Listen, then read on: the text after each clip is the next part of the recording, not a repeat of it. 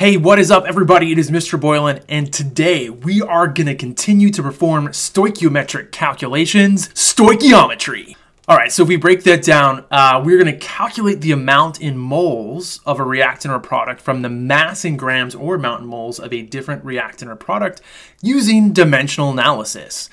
We are also going to calculate mass in grams of a reactant or product from the mass in grams or amount in moles of a different reactant or product, also using dimensional analysis. It's about determining amount in moles or mass of grams for anything in your chemical equation. All right, this bit of information is something you're probably already familiar with. You need to recognize that the molar mass is the mass in grams of 1 mole of a substance. And we can then use the molar mass also as a conversion factor that will relate masses of a substance to moles of that substance. And we'll use that conversion factor in dimensional analysis calculations, stoichiometry. All right, so essentially all we're adding here is recognizing the relationship that exists between moles and masses in grams. Remember, we can always find the relationship between 1 mole of a substance and the mass in grams from our periodic table of the elements.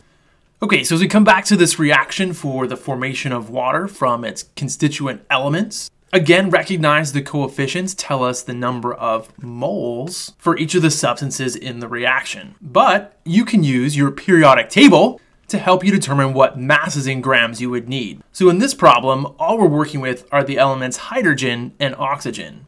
So if I go to my periodic table, if I think about the masses of 1 mole of hydrogen and 1 mole of oxygen and how they apply to this chemical equation, you should be able to recognize that 1 mole of hydrogen, diatomic hydrogen, is equal to 2.016 grams. Likewise, you should recognize that 1 mole of oxygen is equal to 31.998 grams.